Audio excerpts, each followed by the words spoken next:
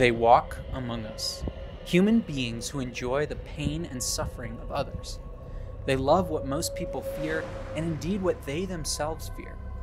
Their brains generate pleasure in response to terror. They could be your neighbors, colleagues, or maybe even your own family. Now, you might think I'm talking about murderous psychopaths, but no, I'm talking about people who enjoy horror movies.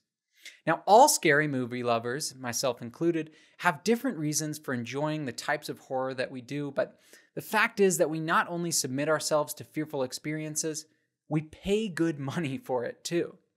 But why? Fear is an emotion that helps us escape from danger or fight off predators. So why does the human brain have a capacity for enjoying fear? As we explore that question in this video, please hit the like and subscribe buttons. It really helps. Thank you. So horror movies are all about inducing fear, which is typically an undesirable emotion. We usually can't stand the feeling of impending doom, threat, or failure, and escaping or destroying things that cause us fear is partially hardwired in our brains. A neural circuit that runs through the amygdala, hypothalamus, and brainstem causes us to freeze, fight, or flee when a source of danger presents itself. Now, as hardwired as that circuitry may be, just because you're scared doesn't mean you will automatically fight or run away. Say you're walking down the street alone at night, and you suddenly hear footsteps behind you. You feel a powerful urge to sprint away or to grip a sharp object and defend yourself. But as the footsteps fade behind you, the urge dissipates. You were scared, but you chose not to act on that fear. Your prefrontal cortex kept you from losing your cool by tamping down the activity of the fear circuit. Still, it seems stupid from an evolutionary perspective to not only not run away from a source of danger, but to actually seek it out, as we do with horror movies. It makes sense then that not everyone likes horror. In fact, in a survey of US adults asking which genres they liked, horror movies ranked dead last at just 50%.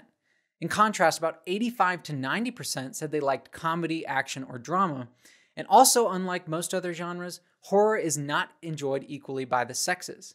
Men tend to like it more than women. But why? Men are typically less scared by horror movies, less sensitive to disgust, and tend to enjoy violent movies more in general.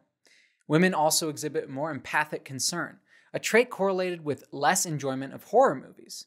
In general, feeling more emotional empathy toward the protagonist will probably make the movie scarier because it'll feel more personal.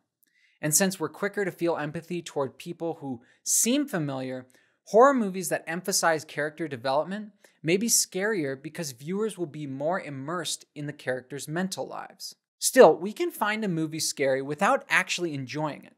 So why do some of us truly enjoy horror movies? There are three prominent hypotheses. One suggests that we like the resolution of suspense.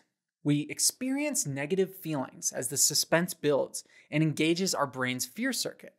But when it's resolved, we savor the relief from those negative feelings. We turn off the fear circuit and turn on the brain's pleasure networks.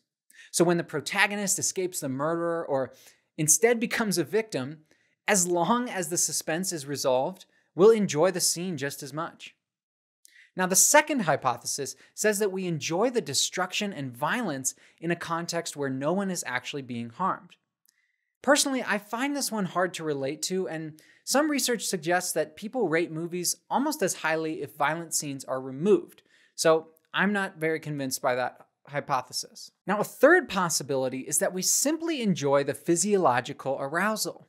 Just as many people love roller coasters and skydiving because of the adrenaline rush, perhaps people love to feel their heart racing, blood pumping, and muscles stiffening when they watch a murderous clown silently sneak up on a child alone in the woods.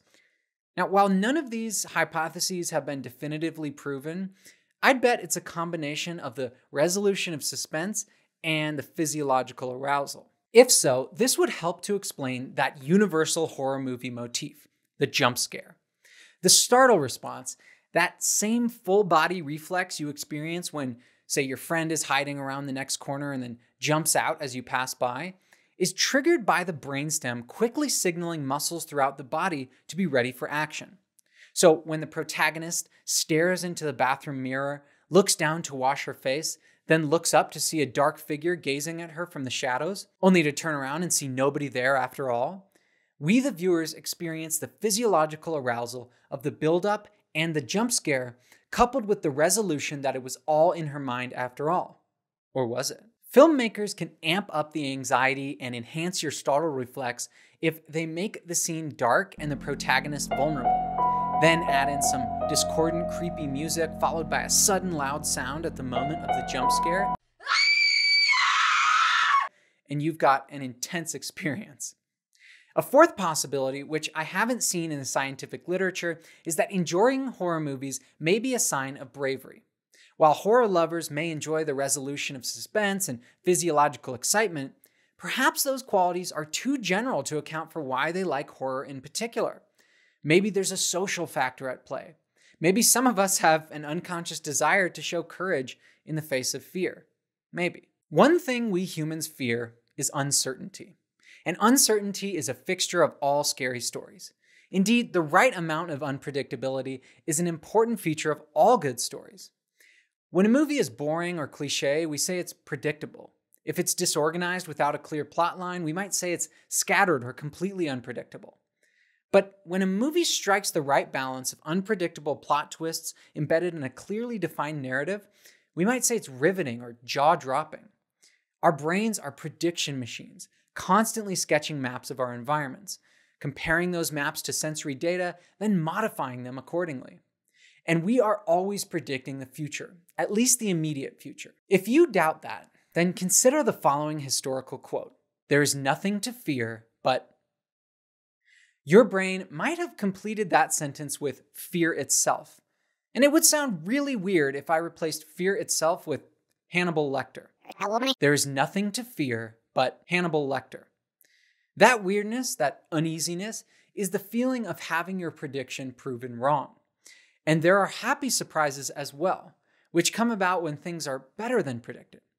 So putting this together, in a scene where our protagonist narrowly escapes death, we might feel relief because our prediction was too pessimistic. We thought he was going to die. But in a different scene where he seems perfectly safe, but is actually unexpectedly captured or killed, we might experience a wave of fear because our prediction was too optimistic, and now the world looks darker than before.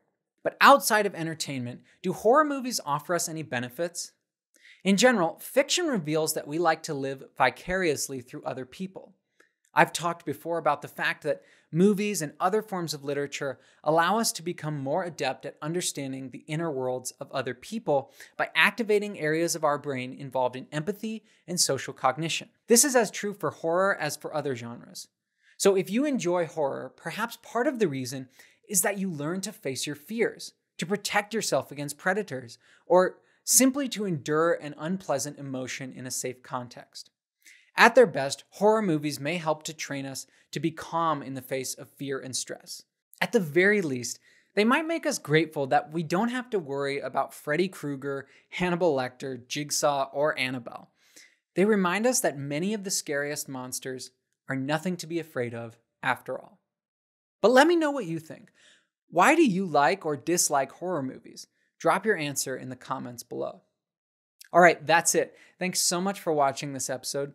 Please like and subscribe to this channel, and also head over to senseofmindshow.com/newsletter to sign up for our e-newsletter. Finally, be sure to check out The Social Brain, which is my podcast with Taylor Guthrie, who's a social neuroscientist and creator of the channel The Cellular Republic. As always, this channel is brought to you by the Diamond Mind Foundation. This episode was written and produced by me, Andrew Cooper Sansone. Thanks again. I'll catch you next time.